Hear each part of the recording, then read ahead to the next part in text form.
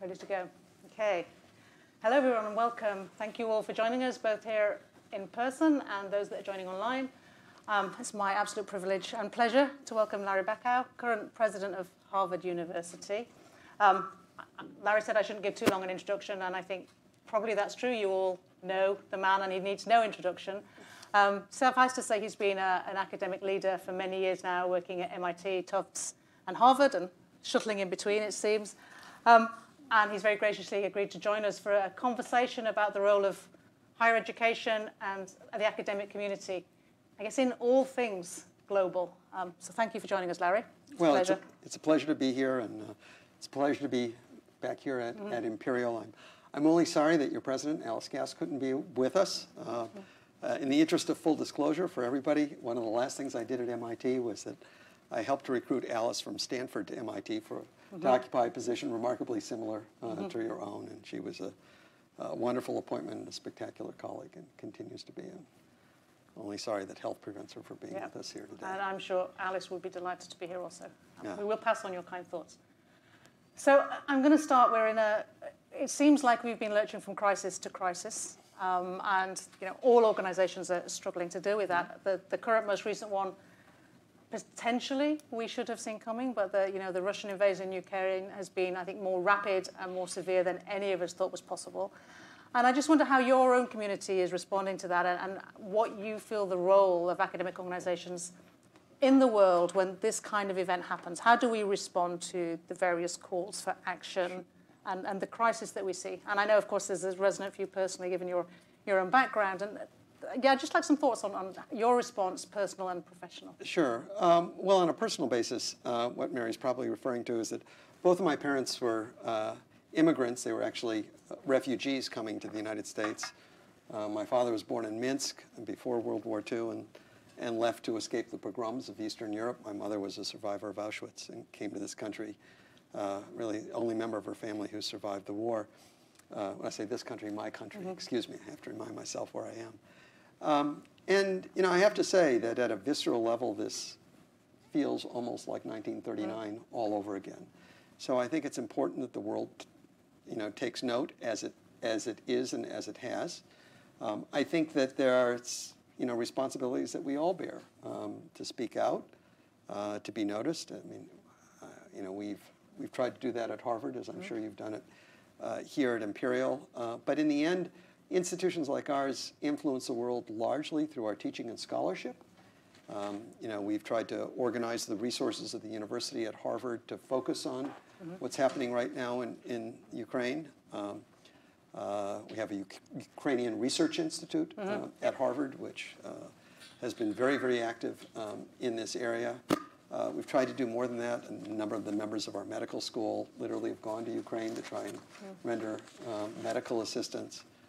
We've been trying to support our students and faculty and staff who have family in Ukraine to see what we can do there.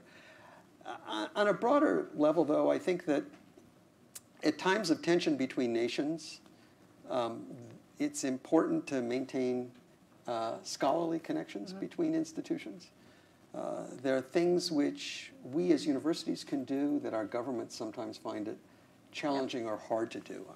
I think back to the Cold War, when a group of scientists, actually from the United States and Russia, met on an ongoing basis. It's called pugwash. It originated in Nova Scotia. And they were concerned about the threat of nuclear war. And ultimately, this laid the groundwork for what turned out to be the Nuclear Test Ban Treaty, which occurred in the Kennedy administration.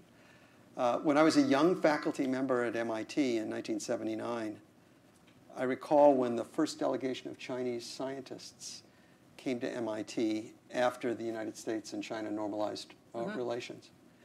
And what was interesting is that in many cases they were greeting their former colleagues, people who they had gone to graduate school with, or in some cases, for those who had studied at MIT, their faculty members. And the bonds that had formed between individuals, between scholars, pre-revolution, sort of sustained people. So I think these personal relationships are important. And again, I think scholarly relationships are important to maintain even maybe especially during times of tension between nations. Okay, no, I agree. And I think with the term that we often hear is science diplomacy and how that precedes political diplomacy. Absolutely. I think it's really important. And I guess on a broader piece then, thinking about international partnerships more generally, and we're having a lot of conversation in Imperial at the moment about how we embed values and our values in our organisation and in organisation decision making, right? So how do you see in your history this balance between working with individual academics versus state entities and balances between human rights and the climate crisis and ongoing collaboration? Are there some red lines for you where you think, well, actually, that this argument that we've just both fully agreed on scientific diplomacy doesn't hold there? Well, first of all, individuals are not necessarily responsible for the policies of their governments. Correct. I went to college during the height of the Vietnam War, in which many of us were actively protesting at the time U.S. involvement in Vietnam. And, I think history sort of has shown that our government was misguided in its efforts. But I would argue that the world would have been a poorer place if U.S. students, U.S. scholars had been excluded from conversations with their colleagues around the world simply because they disagreed with the policies of their government. I suspect many of you, regardless of where you are from, if you're citizens of the UK or citizens of any other country, agree with all the policies of your governments. And so I think it's important not to conflate actions of a government with actions or the nationality of individuals. Now, it's especially important now. I think it's especially important now. And so how do you, talking about that... In fact, when I say, can I just put a finer point on it, especially in our country right now where, our government, for example, has viewed with suspicion many Chinese students or Chinese scholars. And I think that that's exacted enormous cost upon scholarly exchange, but also upon individuals. And I think that's wrong. So let me just acknowledge that. Well, I think we're in heated agreement on that. We were talking earlier about where I might challenge Larry on certain issues, and I think we're just going to be agreeing on lots of things. So maybe you can just be deliberately controversial on something. And well, you like one kind of football, I like another. Well, that's right. We can talk about that. So that does lead us to this idea of free speech, right, which of course is enshrined in the US in your constitution, and we have a lot of debate here about free speech on campus and protecting that.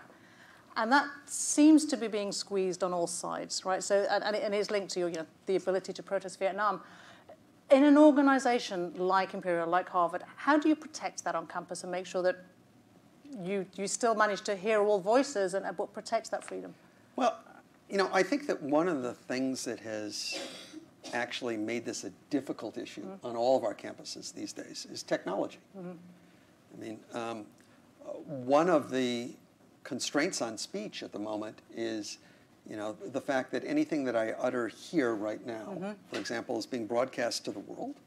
And if I say something that somebody finds offensive, immediately, it will inspire some to weigh in on this, which isn't such a big deal for me because I'm used to this. I'm a public figure. But on the other hand, if this were not a public event as it is right now, but just a normal Imperial College class, as this room is, I'm sure, used to do. And somebody says something controversial or which somebody might find offensive, and one of you, as a student, would tweet about it, let's say. All of a sudden, this ceases to be an issue just for the class, where we have the opportunity, if we disagree as students and faculty members, we can work that out. But in the environment in which we live on, the entire world can now descend upon an individual who's been singled out for saying something. And I think that, more than anything else, inhibits speech. When we deal with this on our campus, I try to make the point that our motto is veritas, truth. And truth is to be distinguished from facts. Facts are incontrovertible, at least they used to be in our country. But truth is something that needs to be tested. It needs to be revealed. And that can only happen in an environment in which people are willing to engage in serious debate. And not just where they're willing to engage with people who think differently from them. They need to be willing to be proven wrong. Right?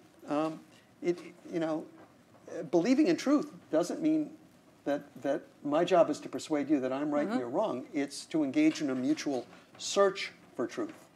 And nobody has a monopoly on it. So we have to be willing to engage with others. The dean of Harvard College, Rakesh Khurana, has a wonderful way sometimes in dealing with students who come to him all charged up because they want to change the world. And Rakesh says, that's wonderful, but let me ask you a question. Have you ever changed your mind?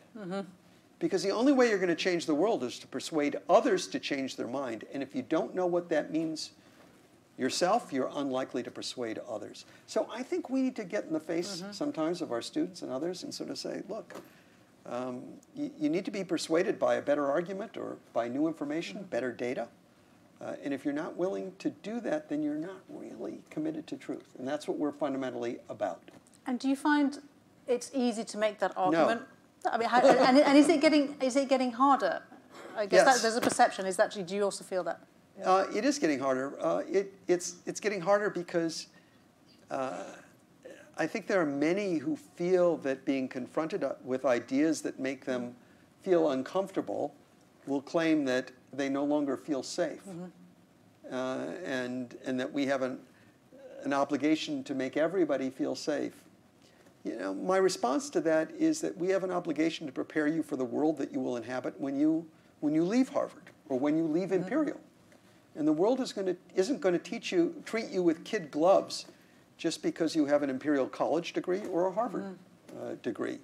And so you need to learn how to deal with people who are going to get in your face, because this is going to happen for the rest of your life. That's the world we live in. It is. So that leads me, I guess, to another issue I really wanted to talk about, which was diversity and inclusion, right? Because a lot of these issues do center around some very sensitive issues and people's individual responses to them versus the legal framework and social dynamics. And both, it's interesting, both Harvard and Imperial use the language of inclusive excellence, which I think is a really important distinction in, I guess, making the point that, yes, we want diversity and inclusion on a moral perspective, right, that we should be open to all an equality of opportunity. But there's also an imperative for excellence, because the more diverse your teams are, the better your results. So I think there's this multifaceted descriptor that I think is really important. But some of the big challenges you get in a community and in making an inclusive community around these very issues, around challenging individuals. So I wonder how you've kind of been evolving your strategy, how you kind of think about that participation in your community, and what have you learned? Are there specific tools or techniques that have worked to promote a better environment? Well, so I think it's worth sort of just framing things quite precisely. You know, why do we believe in diversity? We believe in it, I think, for two reasons. One is we learn from our differences. Okay. Harvard, Imperial, any institution would be really dull if everybody came from the same background, wanted to study exactly the same thing, wanted to pursue precisely the same kind of career, who thought the same way about every issue. I mean, we learn from our differences. And I think we have all actually at some point been in groups like that. Right. We have. Yeah. But the second reason that we believe in diversity is that we can never hope to achieve as much by sampling from a fraction of the distribution of talent that's available to us than by sampling from all of it. And you know, we know that talent tends to be flatly distributed, but opportunity is not. Correct. And so what we have the chance to do at places like this is to extend opportunity to people. That sometimes requires us to think more broadly about how we recognize talent, or what are the indices of talent. For anybody who's been following things in the United States, our admissions policies, for example, have been subject to unbelievably close scrutiny because we're being sued, charging that we're discriminating against some students, specifically Asian students, because the plaintiffs in this legal case have argued that if we were to admit people basically on the basis of grades and SAT scores, standardized test scores, the class would look different than it actually does. You know, my response to that is, who amongst us would like to only be measured by our numbers? In fact, if anybody here has ever hired anybody, you've hired people, I'm sure. You know, do we hire people without interviewing them? No. Do we hire people without checking their references? Do we hire people without looking at their work product? Do we hire people without exploring their own experiences?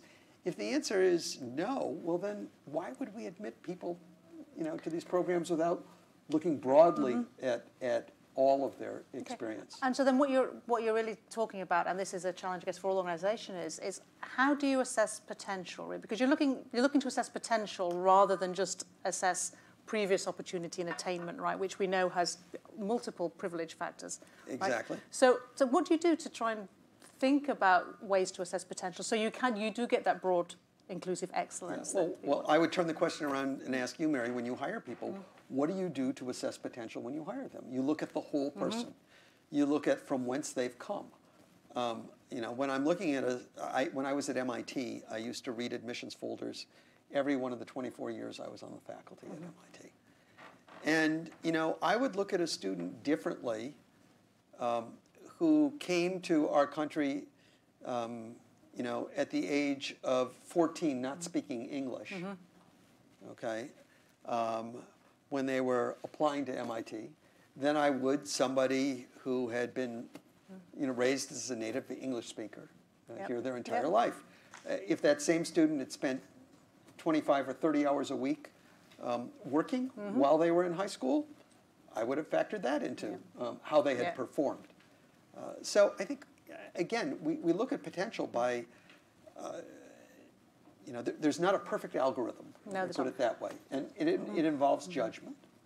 And our jobs would be a lot easier if we never had to exercise judgment. It would be if everything was black and white. And I guess in the UK that there's a lot of debate now around what's this exact thing you're talking about is called a contextual offer, right? So you look at the whole person, and on that basis you judge what do they then need to get into your organisation, right? And it's a very controversial topic, and it's largely, I think, controversial because of the elite protecting a position, that it's not transparent, and that actually if we're making that judgment, who gives us that authority, right? And so it's about, I guess, being, like you've said, being open and being inclusive and making it clear the kind of things you're talking about including, right? And how you reach that sense of context and challenge. But I would argue that one of the goals of higher education, more broadly, is, in fact, to create social and economic mobility within a society. And so we need to recognize that we have the capacity to alter the trajectory of people's lives. And as we think about that, then the admissions process becomes one of whose lives are we going to alter. It does. So I'm going to let you all have some questions in a minute. Don't worry. I'm not going to totally monopolize the conversation, but I do want to talk a little bit about. We've talked about, you know, initially coming in as global challenges, right? And the idea of a global community. The biggest one? Climate. So, you know, it's an existential crisis, and it's been existential for some time. The governments around the world, I think, have been slow to respond. And I think that lots of organisations like ours have got initiatives to try and address that at our level. So would you talk a little bit through your thinking in Harvard? I know you've got some new positions, thinking about driving the agenda, I guess, and this combined role, I guess, of thought leadership, because I think that's an important piece that we have to drive, but then also enabling change, right? And where we can both deliver, you know, technology, for example, is there a way we can accelerate technology, but also then partnerships to drive the transition? So it is. I realized I asked you about 5 questions then in one. It is the existential threat that we face as a planet. Although, you know, if growing up in my age, people would have said nuclear war. That may also be back on the agenda for the future. We'll see. You know, the way in which institutions like ours, again, influence the world is through our teaching and scholarship. And I think in both areas we have opportunities to do more. You know, we have 12 schools at Harvard. There's not a single one, actually, that's not involved in doing scholarship that in one way or another doesn't influence how we approach this challenge of climate change. And I would tell you that even includes our divinity school. I was speaking to one of your colleagues just before this meeting. He looked at me and said, the divinity school? And I said, yeah. I mean, I would tell you that, the vast majority of the science here is settled, right, in terms of climate change. It's really not an issue. You're an engineer, as you know, there's certainly lots of technological change which will be driven by engineering, and we hope we can accelerate that. But the really big question that we face, I think, as a planet is either, you can call it philosophical or an ethical question. And that is, what are the responsibilities of one generation, us, to future generations? What kind of costs are we willing to incur as a society in order so that those who come after us will enjoy a life that's at least as good as what we have experienced? That's a philosophical, that's an ethical question, So even our divinity school, I think, has something to say. Well, I think there's, and if I could extend that a little bit, it's not just this generation of Americans to future generations of Americans, right? It's the global generation, which is already massive inequalities, and the impact of climate is going to be also felt very differently. Well, in the same way the pandemic revealed, fundamental inequalities in ways that were always there, but people didn't see them. Climate change will also, the cost of climate change will be borne by the poorest in the world, wherever they happen to live. So I think that imposes responsibilities on wealthy countries like ours. Okay, but I also think it imposes responsibilities on institutions like ours.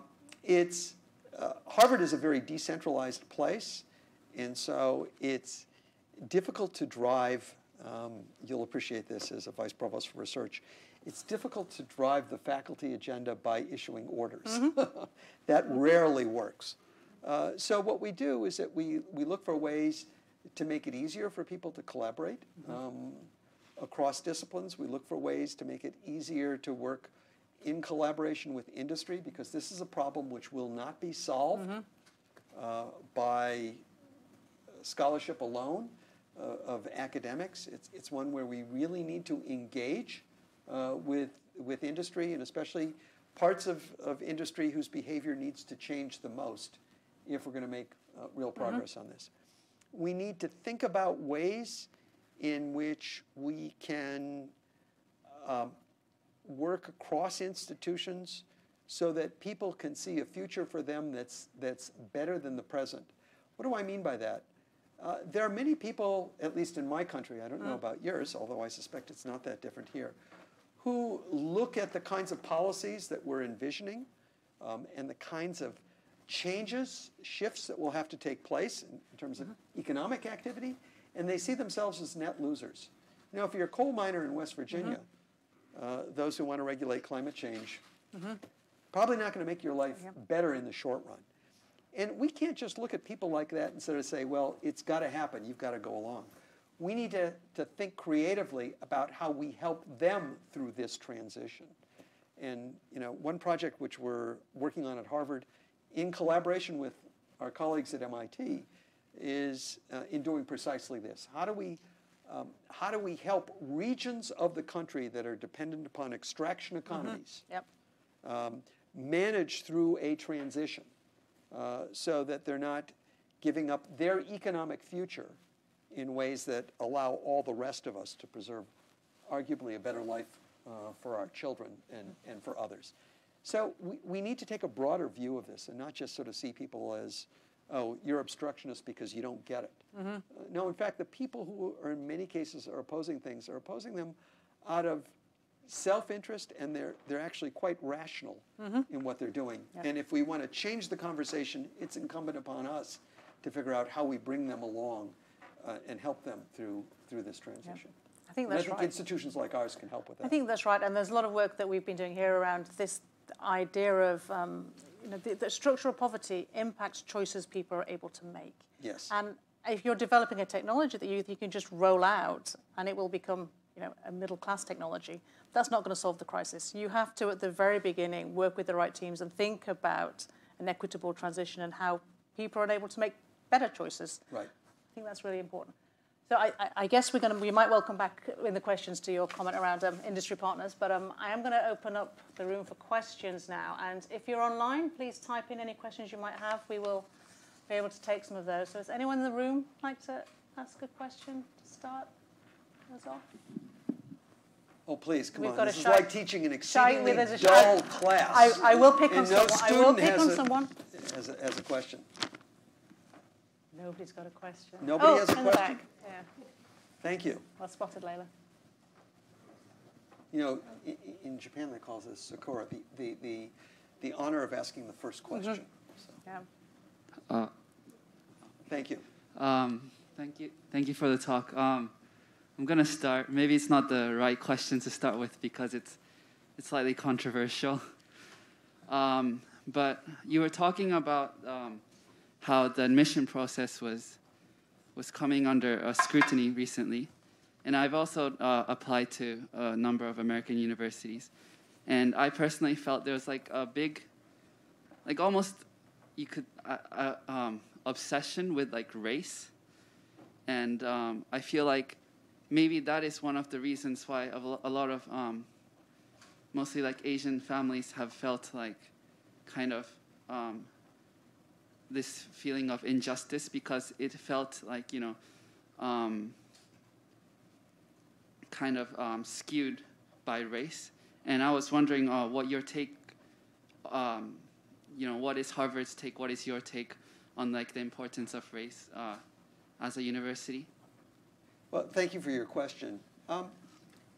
It is one factor among many. It can never be the decisive factor, but we have 40 years of established law in the United States, which says that that there is an interest that institutions like ours have in creating an environment in which every student's opportunity to learn is enhanced by the students that they interact with. So we know that there are peer effects. Who you're studying with in a class affects how everybody performs in a class. And we also know that diversity enhances the learning experience for everyone. So then once you recognize that, and our Supreme Court has, and again, there's 40 years of case law. We'll see whether or not this Supreme Court upholds it. They may not. But it's been established law for the last almost five decades in the United States, that we can consider race as one factor among many, not the decisive factor, but one among many. And if you think about it, for many students, it's really hard, if they tell their story, not to consider race. You know, I actually remember reading an application when I was at MIT of a young man who was applying to MIT. He came to this country in 9th grade, our country in 9th grade, from Vietnam. He did not speak English. He was from LA. He worked in his family's little grocery store, vegetable stand, about 25 to 30 hours a week. And he talked about the hardship that his family experienced escaping from Vietnam when they did, coming to this country, and then establishing roots. And that's what he wrote about in his essay. So one has to then ask, if we cannot consider race or ethnicity, what would it mean in reading his essay? How do we exclude that? Where he came from, that he escaped during a time of war, that his journey to our country was fraught, that in his case, not all of his family made it out, that he felt like he was parachuted into a very alien environment when he wound up in LA. I mean, it is who he is. And so if we are going to consider people and their potential, it's almost impossible, not at some level, to consider race or ethnicity. And so, again, it's one factor among many. It's not the decisive factor, but in considering people and who they are and the experience that they bring to not just the classroom, but to the learning that occurs outside the classroom, it's one factor among many, and that's how we think about it. Okay, thanks. Just one in the middle. Thank you again for your question.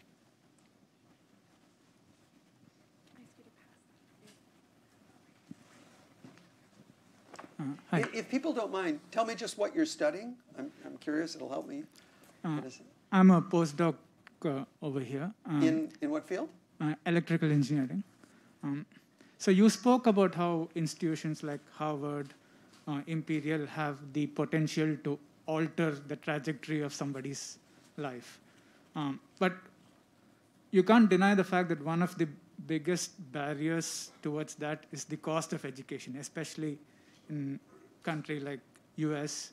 And if I went to grad school in the US, so I'm particularly aware of this one. Do you think the economic business model of universities, especially grad school, needs to be altered in the coming decade or so? Specifically, if you now look at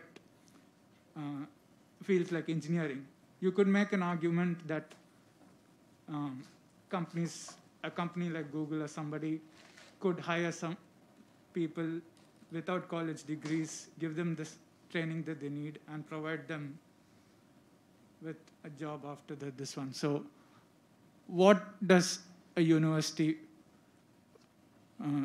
what value is there in a university to somebody who is particularly impoverished?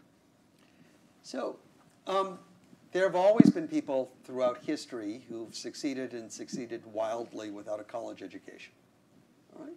Or without a formal education for that matter. And there will continue to be people who do that. The question is whether or not that's the right way for most people. And the nice thing about our system is that we don't necessarily we don't force people to go to school if they don't want to. But we offer the opportunity. What we try to do at a place like Harvard, and this was true of MIT and it was true of Tufts as well, is to make sure that the education is accessible to everybody regardless of their ability of their families to pay. So while if you were to look up the cost of attendance at Harvard, you would be stunned by how expensive it is, and it is it is extraordinarily expensive.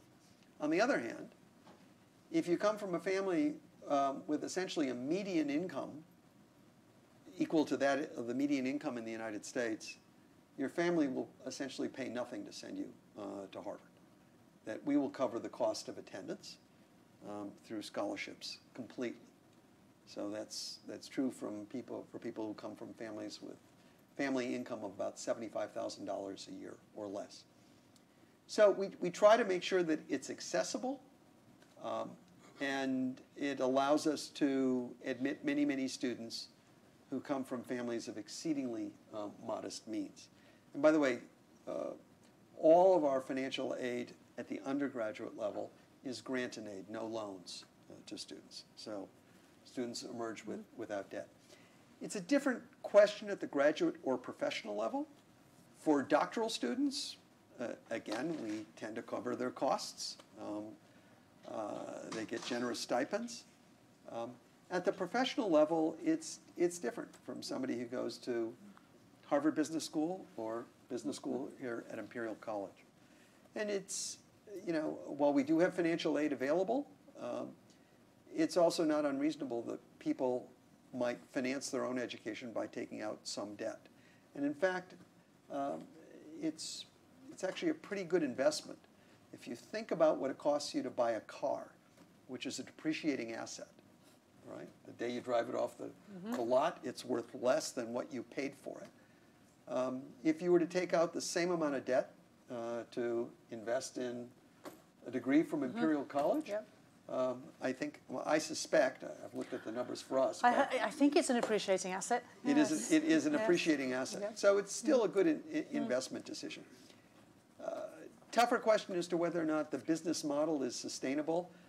I will tell you that people have been writing articles for over a half century claiming that the business model for higher education in the United States is not sustainable, and we're still doing pretty well. So we'll see.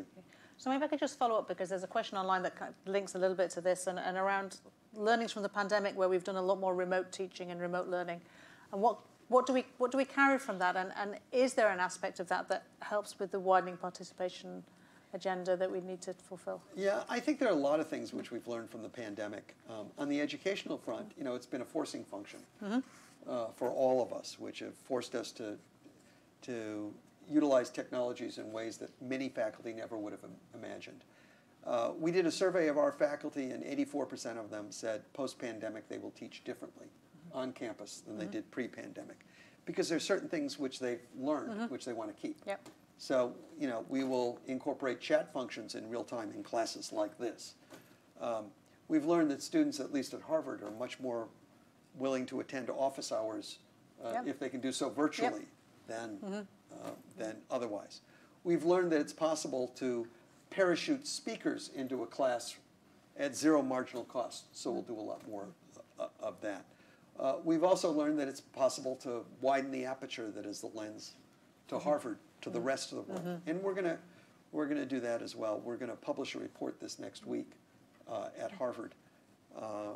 It's gonna be a report on the future of teaching and learning, so keep an eye out. I will In indeed. which we set it as an ambitious goal to try and, using technology, reach 5% of the world's learners. That's a big number. That's a very big number. Not through degrees, but through content which we're going to try and So provide. how do you define the world's learners? Do you see that as a fixed number, so getting to 5%, or do you see you expanding that number? So, as you know, we 11 years ago embarked upon an ambitious experiment called edX, where we tried to provide content to the world for free, to try and expand learning opportunities for people who would otherwise not have a chance to get a traditional education. We formed this joint venture originally with MIT, and it was in many respects wildly successful, except for one, and that is the people who took advantage of it already had degrees. Yeah. And we realized that we had a last mile problem, and that is it was access to technology, which proved to be the rate limiting factor on the capacity of the people that we wanted to reach. So, we're going to really focus heavily on this issue going forward. Okay, good. Any more? Oh, now there's lots of questions. I'm going to ask the lady next to the man that just asked the question. In the middle. And just tell me what you're studying here, if you're a student. Hi, I'm not a student. Okay, that's allowed. It's allowed too, cool. So I come from Belgium, where the education is quite accessible, economically speaking. So our main challenges is earlier education, because we don't all have the same access to education. So my question is, how do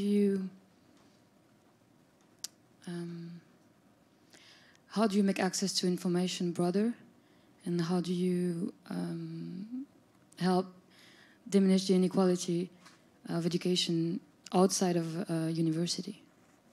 That's a great question.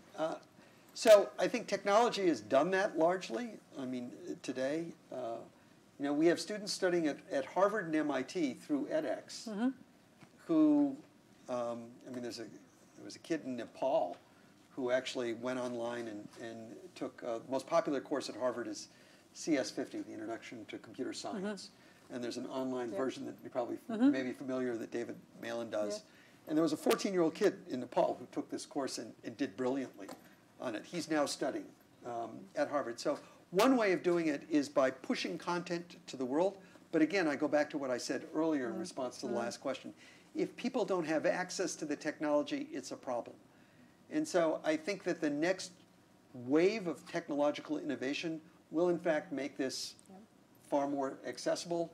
Elon Musk is already doing it right now in terms of delivering through satellite, access to the web at high speeds, which over time will help to democratize education. But I think institutions have already done a lot. It used to be that if you wanted access to either the materials of the Harvard libraries or the Harvard museums, you had to have a Harvard ID in order to do it. And now the vast majority of that is open and available to anybody in the world who has access to the internet because of the degree of digitization. I think that will continue, and that's good. But the rate-limiting step is always going to be access to technology. So we need to be willing to take a look at those who have access and those who don't, and we need to focus heavily on ensuring that, you know, people have access to that throughout the world. Again, I will repeat what I said earlier. Talent is flatly distributed geographically. Excuse me. Opportunity is not. There are proportionately as many brilliant people in some of the poorest parts of the world as there are, you know, here in Westminster. We need to find them and give them opportunity. Good. Over here? Yeah. And then yellow jumper next. Okay. So if I refer back, as you just started, we are going from crisis to another, and we don't know what's next. So maybe looked at it from a management level. If we look at it from a micro level, what's your advice? How we can look to this transition? Like, I remember like when I started in 2019, what I have been through. It's not like within my control. Maybe one of the words I really hate, which is normal. So how we should look to these transitions, or how we can help as we to normalize that change on us from a micro perspective.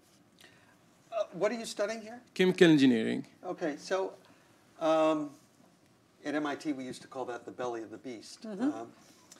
All roads lead to chemical engineering. They do. I would actually tell you to read history and try and understand the kinds of transitions that the world has been through in the past. Because, you know, as the saying goes, the only constant is change. And at this point, we seem to be going through a period of accelerating change, largely due to developments in technology and other things, which is, you know, as Thomas Friedman has written, making the world flatter. I left my crystal ball back in Cambridge, Massachusetts when I flew over here, so I can't tell you what the future is going to bring. But I will tell you that it will be different than the past, and those changes will create opportunities just as they will also create challenges. And so if you study history, you'll have an opportunity to understand how people have capitalized on those opportunities, how they see opportunity where others only see challenges. And if you do that, then I think you'll probably do well. I also would, you know, I always tell students that if you're worried about your career and what the future is going to hold for you, a career is only knowable in retrospect. On the day you retire, you can look back and it all makes sense. You can identify the inflection points and how you got from here to there. But looking forward, you know, you just have to be prepared to live with a certain amount of uncertainty. But it's actually easier to take risk when you are younger and you have less at stake than it is once you're much older in life and, you know, you have family, you've got an investment already in a particular, you know, set of skills or other things. So last piece of advice would be to recognize opportunity when it walks up and hits you in the face, because it will. Yeah, absolutely. So before we come to you, just ask one of the online questions, because it's a little bit related to that one. So from one of our online contributors, the United Nations have urged governments and institutions to use the COVID-19 recovery as a springboard for global development, and in particular the SDGs. So I guess it's a little bit like yours. Is there a new normal or is there a new better? All right. How do we make the future better? And are you optimistic or pessimistic that actually we will build back better? So I'm optimistic. And if you ask me why. Why are you optimistic, Larry? Thank you. It's because we've always found a way to build back better. You know, I think about the time that I grew up in. I went to college in 1969. And I would tell you that in 1969, the world looked even darker than it does today. Okay? You know, at least in my country, the Vietnam War was tearing the country apart. And, the conflict, many people were dying in that region of the world. It was, my last year in high school, Martin Luther King was assassinated. Bobby Kennedy was assassinated. There were riots in the major cities throughout the United States. Deeply, deeply polarized country and the world itself at the time. And we managed to get through that. And we came together, and there was renewed prosperity. I believe in the capacity of people to seize the moment and find ways to address the grand challenges of the world. I mean, look at what we've just done in the last 2 years with COVID. Yep. Right? Yep.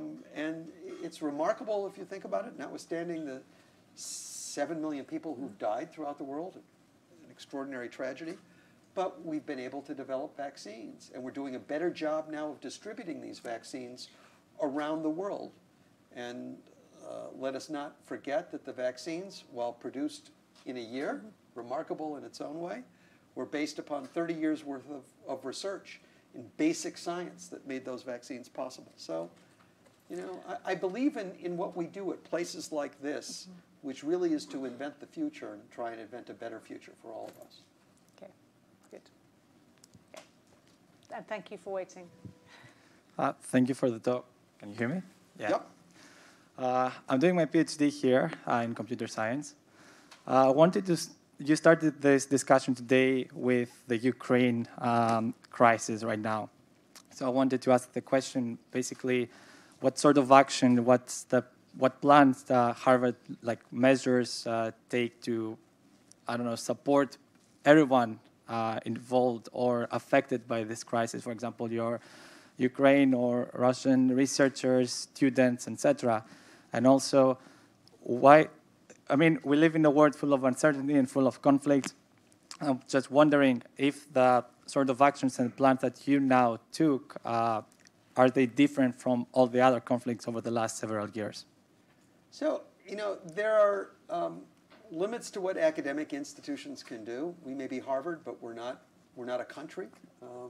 We don't have the resources of a country. What we can do is we can shine a spotlight on this conflict. We can bring to bear upon the conflict the collected scholarship of faculty who have been studying this region for years. We can help inform debate about what kinds of policies might be reasonable for governments like yours or ours to pursue under these circumstances. We can show solidarity with the Ukrainian people, which we've tried to do in a whole variety of ways. And then we can support our people, students, faculty, staff from Ukraine, from Russia, who also need support at times. But let me be clear, there are limits to what we can do as academic institutions, and people should recognize that are different from what governments can do. We're doing what I think we can, both institutionally and also as individuals, as I said, whether or not people have gone to Ukraine, what we're doing to support Ukrainian scholars, as we did scholars from Afghanistan who tried to get out of their Scholars at Risk program, which I suspect Imperial participates in, as we do as well. Yeah. Okay, so just on that note, so you talked about responding to crises and being open and cognizant, but also, I guess that we come back to delivering that thought leadership. And so the final question from online is, should we change how we work, how we collaborate, how we talk to government to better embed the things that come out of our organizations into the minds of policymakers or into the minds of industry leaders? Do we do an okay job of that? Should we do it differently? Can we do it better? Well, I don't know how Imperial is viewed, but there are many people in the United States who think that we do too good a job of it at Harvard, that we're too embedded in the government as it stands. over 10% of the members of Congress, of our Congress, have Harvard degrees, or our alumni. But are they following the current research outputs of Harvard? Is your work influencing policy the way it should? I mean, through the pandemic, our government said for most of the time they were following the science. That's not always true, I think, in many places, and we certainly haven't been following the science in response to the climate crisis. So is there a way to better, I guess, articulate what we know and I guess the foundations of the knowledge that really needs to influence policy? I think the biggest way we influence policy is through a form of technology transfer, which I like to call commencement. Mm-hmm.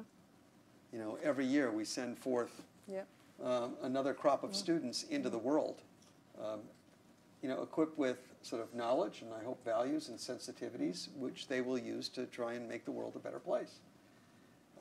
And over time, those graduates assume positions of responsibility and authority. I mean, it's a matter of some pride that the Secretary of State, the Attorney General, the Secretary of Energy, the Secretary of Transportation. I could go down the list of Harvard alumni who are serving in our government at the moment.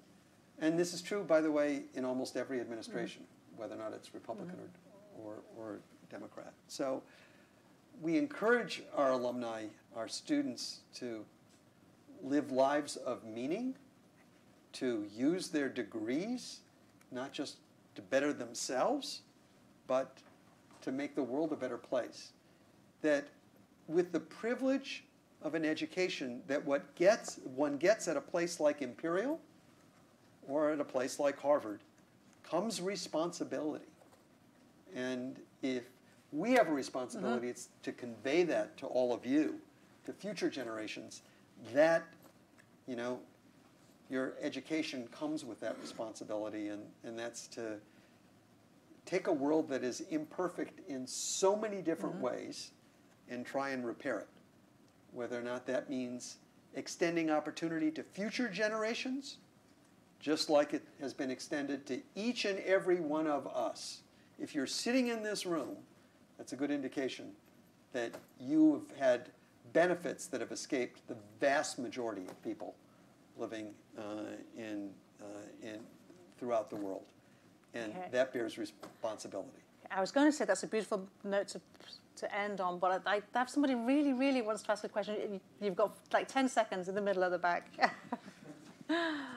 So thank you for this fruitful conversation. I'm doing a PhD in civil engineering. So regarding this technology transfer thing, what you said, it's a more of an indirect way, like how to increase the impact of such efforts. But what do you think of a more formalized and more organized way that universities like ours can do in order to maximize such impact and maximize such technology transfer efforts?